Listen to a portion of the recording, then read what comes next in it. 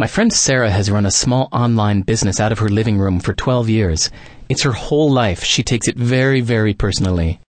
Last week, one of her clients sent her a 10-page-long scathing email, chopping her down, calling her a scam artist, and other vicious personal insults, saying she was going to sue Sarah for everything she's worth as retribution for a mishandled account. Devastated, Sarah turned off her computer and cried.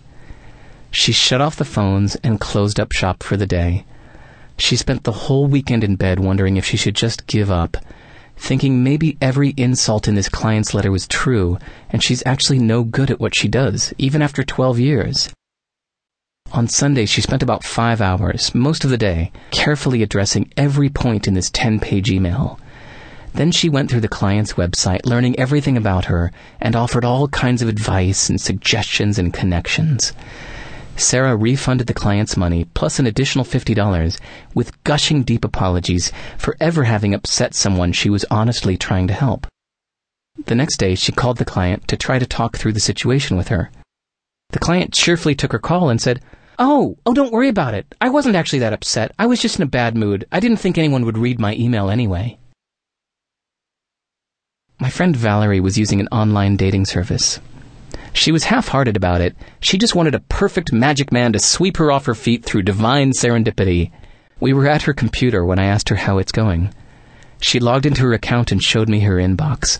There were 8 new messages, each one well-written, saying what the man liked about her profile, how they have a mutual interest in hiking, or that he also speaks German, and asking her if she's also been to Berlin or if she's hiked in New Zealand. I felt for those guys, each one pouring out his heart, projecting his hopes onto Valerie, hoping she'll reply with equal enthusiasm, hoping she might be the one who will finally see and appreciate him. She said, Ugh, losers, I get like 10 of these a day. Then she deleted all of them without replying. When we yell at our car or our coffee machine, it's fine because they're just mechanical appliances. So when we yell at a website or a company, using our computer or phone, we forget that it's not an appliance, but a person that's affected.